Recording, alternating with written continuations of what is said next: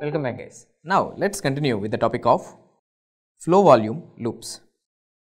Flow means how the air is flowing, with how much velocity the air is entering into the lungs or exiting out of the lungs. And volume, how much air is going and how fastly it is going.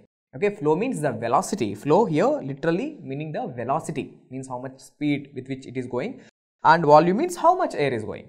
So we are going to compare here two things, the flow and the volume during inspiration and expiration. Okay, now let's look at the flow volume loop. Here is the flow volume loop, and whenever you see a graph, the first thing that you have to see is what's given on the x-axis and y-axis. Look, on the x-axis, what is given? The volume changes. Okay, volume, how the volume is changing from 0 ml, 1, 2, 3, 4, 5, 6, 7, 8, something like that. Okay, the volume is shown on the x-axis. Now, what is shown on the y-axis? See, on the y-axis, okay, on the y-axis, we are talking about the flow changes, means the velocity changes, starting from here 0 liter, 1 liter, 4 liter, 6, 8, 10, something like that. Okay, here also 2, 4, 6, 8, something like that. Okay, the volume is shown on the x-axis and the flow is shown on the y-axis, means 0, 1, 2, 3, 4, something like that.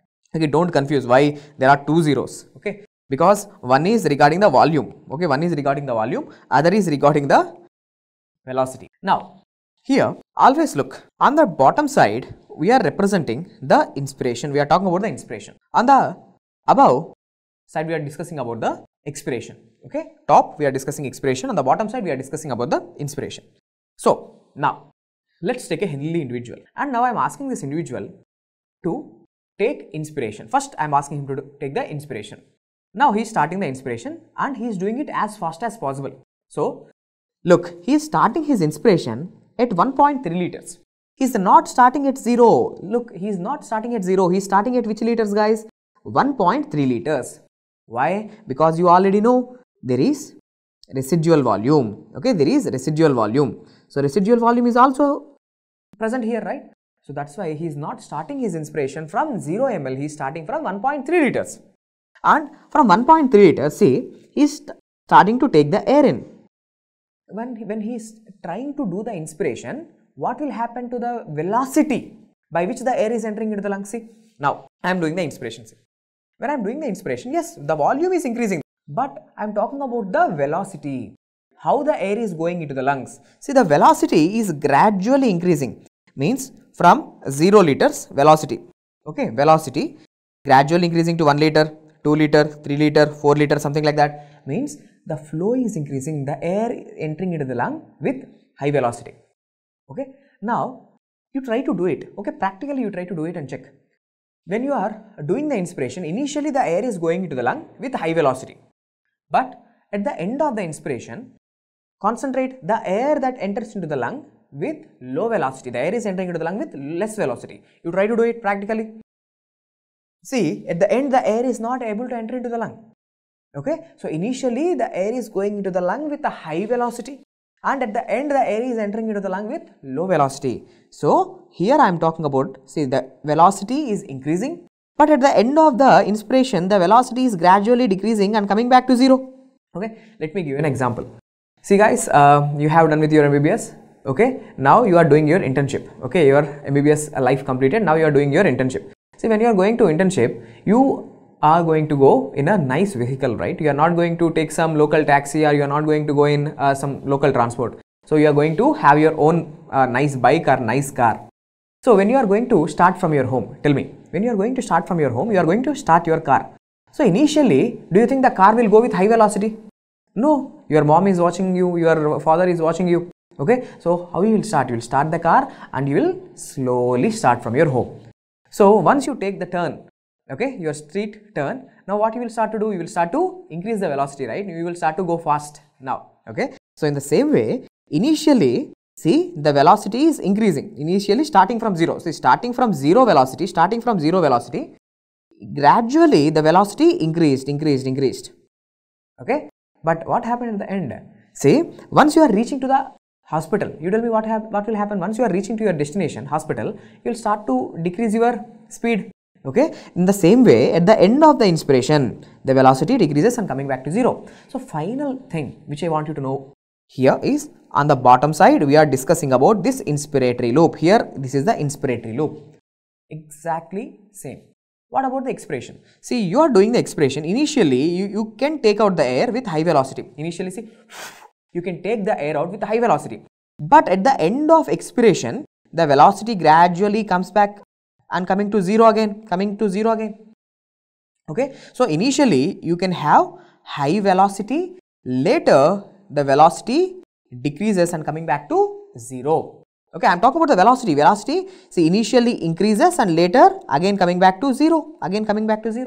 So, how the volume is changing and how the flow is changing? See, inspiration, you are starting from 1.3 liters, and how much maximum inspiration you have taken? The maximum inspiration that you have taken, let's say 6 liters.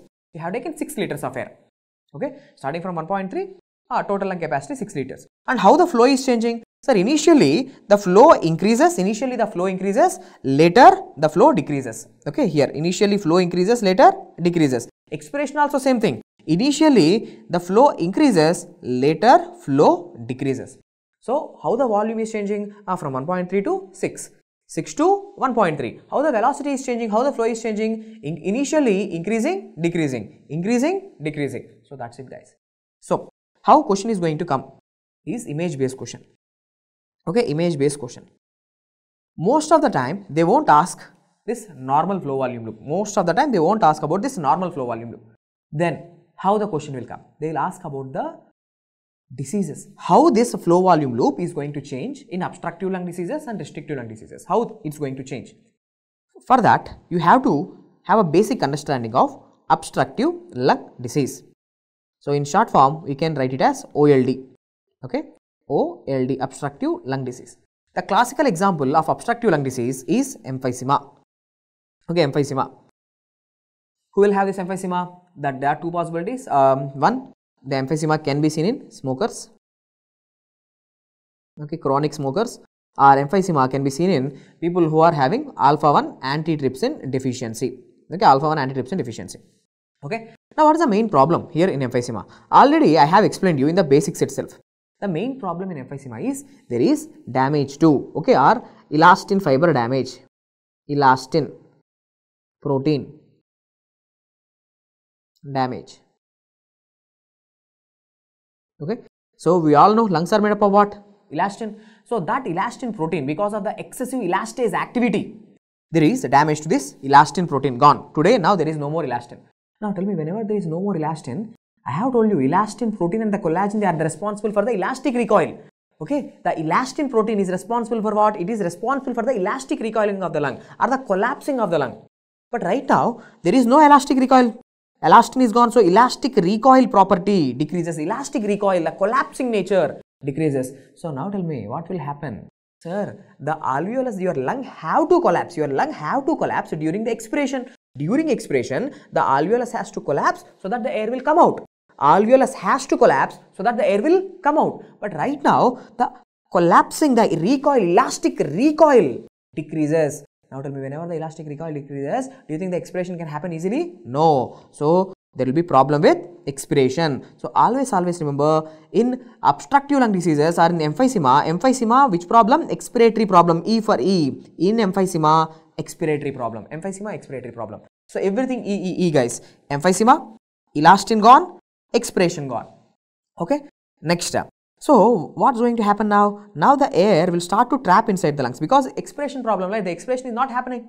The air is not coming out of the lungs. So, there is air trapping within the lungs. So, now tell me, because of this air trapping, what do you think will happen to the size of the lungs? Now, because of this air trapping, what will happen to the size of the lungs? Now, these lungs are going to be voluminous. These are big lungs, let's say. Okay, big lungs. The lung size is going to be very big. Big lungs. And what do you think will happen to the lung capacities? What do you think will happen to the lung capacity? It's a big lung. So, lung volume and capacities will be definitely more. So, lung volumes and capacities increases. Okay. So, that's why in your pathology, in your second year pathology, you have studied, okay, in emphysema, the patient is going to have a barrel shaped chest because of this big size lungs. Okay, the size of the lungs is very big, right? So the thoracic diameters, look at the anteroposterior diameters of the thorax is going to be affected because of this large lungs. So if you look at the chest of these patients, the patients are going to have a barrel shaped chest. Okay, in emphysema this is going to be barrel shape chest. Okay, barrel shaped chest. And whenever you do the physical examination, whenever you try to do the percussion, whenever you are trying to do the percussion, how it's going to be? There is a lot of air. So when you are tapping on the air, it will give a lot of resonance. So there is going to be hyper resonance.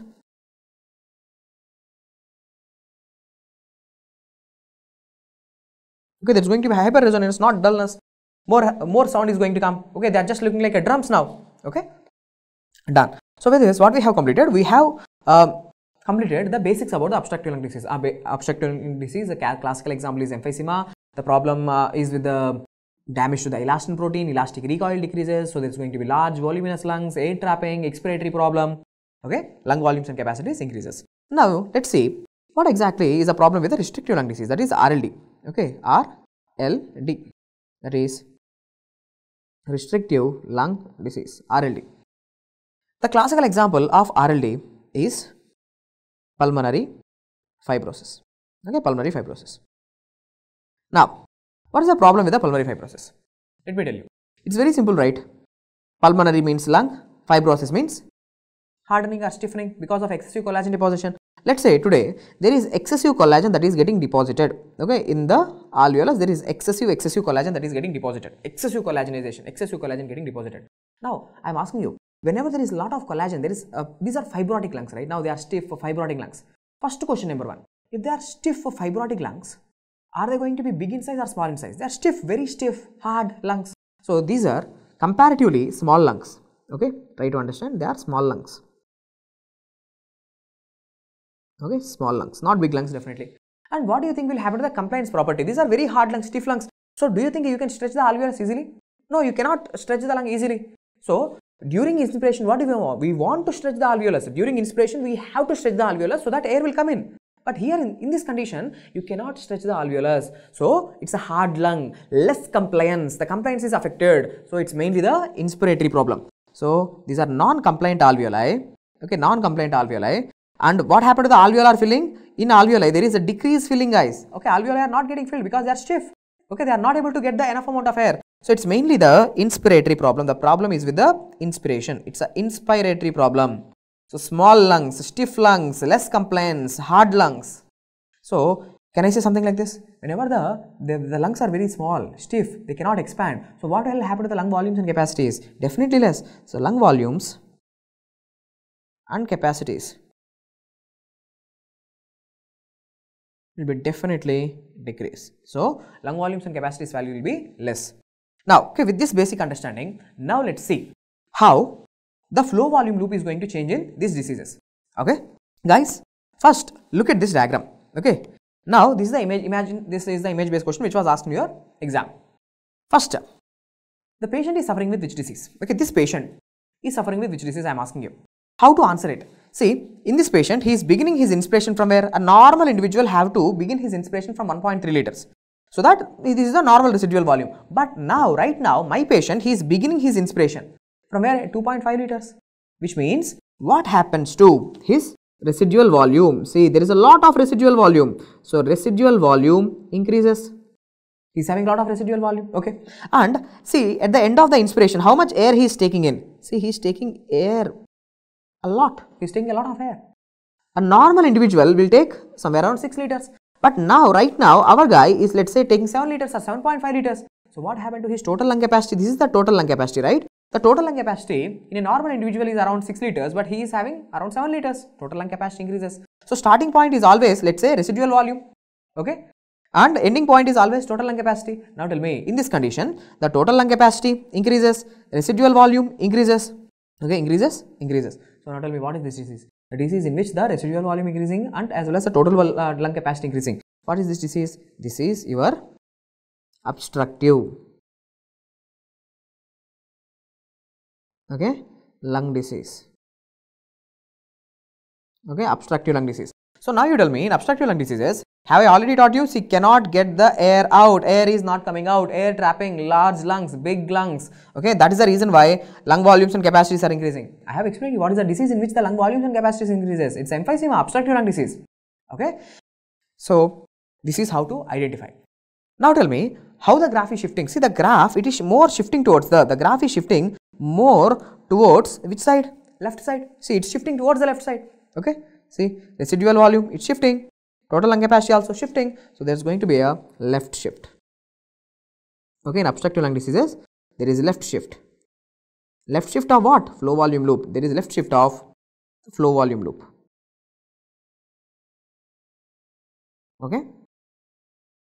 Next, guys, look at this disease. I am asking you, what is this patient suffering with? Always look at the starting point, inspiratory point. Normal person was supposed to start his inspiration. He is going to start at 1.3 liters. But right now, my patient, he is starting his inspiration, let's say at 0.8 liters, okay, at 0.8 liters. Which means what happened to the residual volume? Yes, sir, residual volume decrease. And what happened to total lung capacity? Look, the total lung capacity is also decreased. Not 6 liters, it is less than 5 liters, let's say 4.8 liters only. So, total lung capacity also decreases. Total lung capacity decreases and residual volume decreases. So, what is this disease? The disease is where the lung volumes and capacities decreases. That is a restrictive lung disease, guys. So, here answer is restrictive lung disease. Have I already taught you? In restrictive lung diseases, the problem is he cannot get the air in. He cannot breathe normally. The inspiration is going to be less. So, less inspiration, automatically less expiration. Okay, small lungs, hard lungs, stiff lungs, less volumes and capacities. But tell me, where the graph is shifting? See, the residual volume is shifting towards the right side, as well as the total lung capacity is also shifting towards the right side. From 6 liters, now it is shifting towards the more right side. So, always in restrictive lung diseases, there is going to be right shift, R for R. Okay, in restrictive lung diseases, there is going to be right shift of flow volume loop. Okay, next, sir, with just a glance, okay, I don't want to go into too much details. Just in exam, just within a glance, within a second, I want to say whether the person is suffering with obstructive lung disease or restrictive lung disease. See, how can you do that? Look at the pattern. Look here in the expiratory loop. This is expiratory loop, right? In a person who is suffering with emphysema or obstructive lung disease, there is going to be a scooping pattern or coving pattern. Okay, there is like a scoop, right? You have taken a scoop out of the ice cream. So, whenever you are seeing this bending or coving, okay, bending or scooping, this is definitely an obstructive lung disease. But here in restrictive lung disease, no such curve or bent is going to be seen. Okay, so here there is going to be coving pattern. Coving. Here there is no coving. Okay, this is the one thing. Just with a second, you can say whether it is obstructive lung disease or restrictive lung disease. So, with this, finally, what we have completed? We have completed what is the normal flow volume loop and how the flow volume loop is going to be different, how it's going to be affected in obstructive diseases as well as restrictive diseases. Again, I am telling you, this is the key. Okay, this table is the key for understanding the pathology. What is the problem with obstructive? Expiratory problem. What is the problem with the restrictive lung disease? Inspiratory problem. Obstructive lung disease, recoiling problem. In restrictive lung diseases, it is the inspiratory problem or the compliance problem.